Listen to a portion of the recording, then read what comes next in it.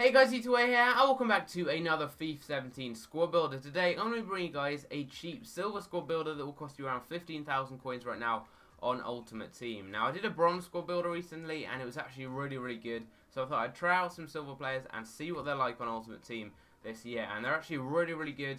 This team was very good, both defensively and going forwards. Really good in the midfield as well.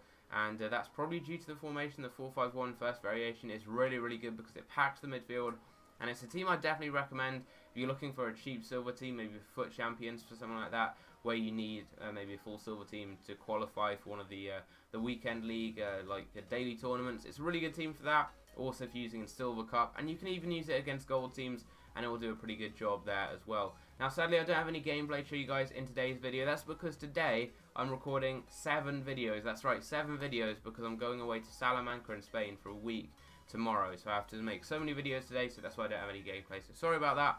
Without further ado, let's go on into the team. Starting off in the goalkeeper position, going to obviously be going with a silver goalkeeper, and it's going to be Hubert. He's got some really good stats, over 17, all the key stats for a goalkeeper, and made some pretty good saves as well. In the left back position, we're going to be going with this guy here, Mubanje. He plays in Ligue 1 in France, and did actually get a red card in my last game, but he's got some very good stats. I mean, for a silver card, they're pretty much the same stats as you'd expect on like a low rated gold card. He's got 75 defending, 75 physical, and 72 pace. Really nice stats right there.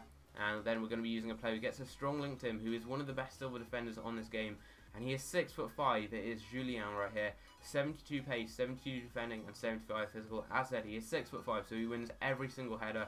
One of the tallest defenders on this game, and one I would definitely recommend you guys trying out. We're then going to be using a player who I believe is the only player from Cyprus on Ultimate Team, and that is Leifis right here, who has got some really nice stats: 67 pace, 70 defending, 70 physical, and he actually has over 60 in every other stat, so he does have decent passing, dribbling, and not the worst shooting either. Now, in the right back position, we're going to be going with probably the best silver right back on this game, and a player who has better stats than most right backs on Ultimate Team, and that is Svensson. He's got 83 pace, 81 physical, 70 dribbling, 70 defending, 69 passing as well, which is not bad.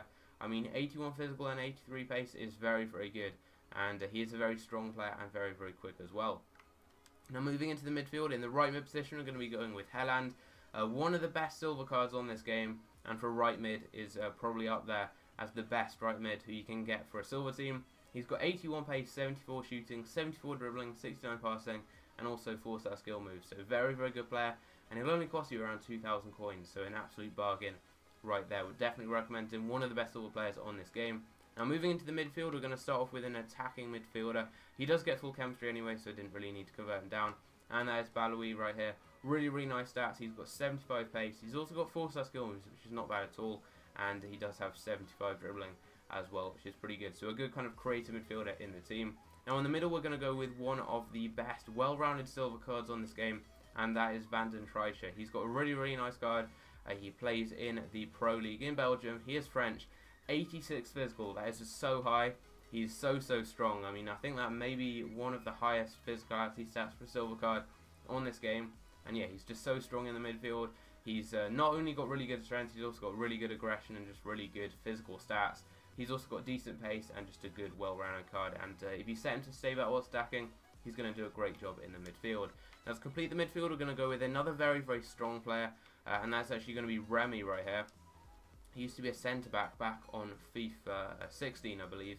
And yeah, 76 pace, 72 defending, 85 physical.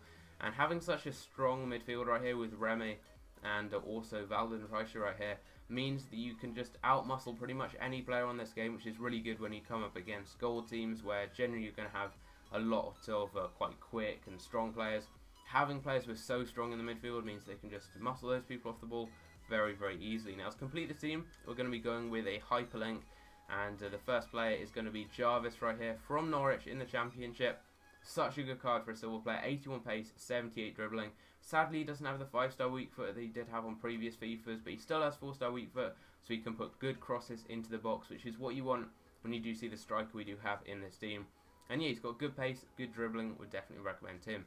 Now, to complete the team, we're going to be going with Cameron Jerome, one of the best silver cards on FIFA 17 by far. 82 pace, 79 physical, 70 dribbling, and 73 shooting. He's got great shot power and finishing in the penalty area. He's quick, he's got really, really good strength, he's strong, he's 6'1", so he can win a lot of headers in the air as well. And if you set him to stay central and target man with your two pacey wingers who are really, really good at dribbling past players, you can put some great crosses into the box and get a lot of goals in the air. He's a very strong player, great at being a kind of a hold-up target man striker. He can play the ball into him with the midfield. He can hold it up and then play it over the top to your wingers. So you will generally find Helland and Jarvis getting most of the goals. That's what happened for me with Jerome. Also getting on the score sheet quite a lot, especially with headers and pretty much any loose balls in the penalty area. He will put into the back of the net. And the midfield is very, very solid as well. You've got a creative midfielder with Baloui. And then these two guys right here, just so strong. Very good defence midfielders. And then the two centre-backs, they're tall. They've got good pace, good defending, good physical. Couldn't really find any faults there. Especially Julian, so good because he's so tall. Wins every header on a corner. And you also have Mubanje and also Svensson. Now Svensson, I'd happily use in like a gold team. He's actually so good because he's so strong. He's got great physical stats and he's really quick. And Mubanje as well. He was very, very good. Would definitely recommend him. And the keeper was pretty solid as well. The custom instructions and tactics I did use were stay back whilst attacking on the fullback, stay back whilst attacking on Vandentreicher. I set my wingers to stay forward, cut inside and get in behind, so they almost acted as kind of a left and right winger. Which worked quite well, and then I set Cameron Jerome to stay central and target man, and that worked really well. I did win a lot of games with this team, especially against like other silver teams. If you come up against silver teams, you'll normally win pretty much every game. I was using this in Foot Champions when you had to use a full silver team for Foot Champions, and it was really, really good. And it can also beat a lot of gold teams because I have tried it in divisions, and it was good against them as well. So yeah, hope you guys have enjoyed the video. If you did, I'd really appreciate it if you could drop a like, subscribe if you are new around here, and I'll see you in my next video. Take care.